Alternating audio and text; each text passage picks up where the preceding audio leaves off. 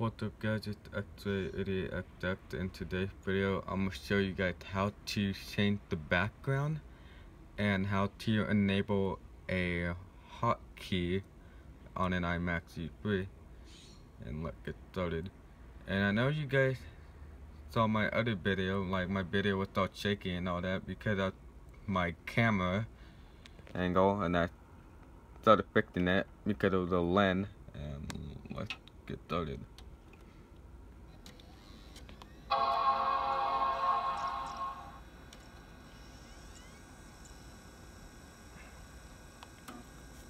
The background is easy. I discovered it by myself. Like, I thought there is no video of it, and I will change the memory, or if I can't change the memory, I'll buy another iMac G3 running with OS X on here.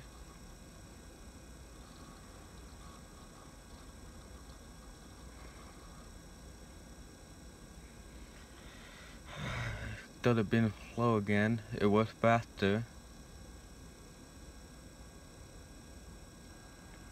And I do have the CD for them, which is macOS Jaguar.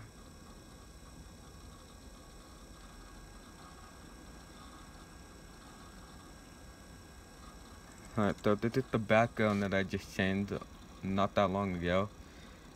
macOS X on here. Oh, I tried it and it doesn't work. Well, it does work, but it takes a while. So what you want to do is you guys want to go to fucking hold steady. What you guys want to do is you guys want to go to your you want to go to your Apple logo. Go to about, like, not about this computer. You want to go to the control panel. Go to control panel. Double click on that. And you'll see Apple Talk and control scripts. This is how I got the bar right here. You can hit hide control script. As you can see, my control script is gone. And to enable it, you go like that. It's easy. You just go like, once you don't have a script code, you can hide it. If you don't want it anymore, just hit the hide button and show control script. Bam. As you can see, it's back on there. And to change the background, you want to go to apparent. Click on that. And you can see it, the teams. You can change it any teams you want, like bubbles,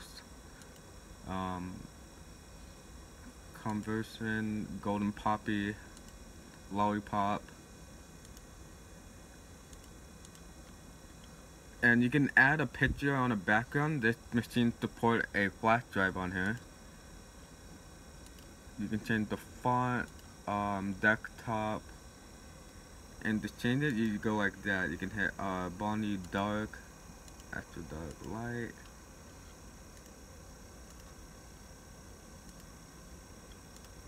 And I'll show you where I find all the background. You can click on play picture,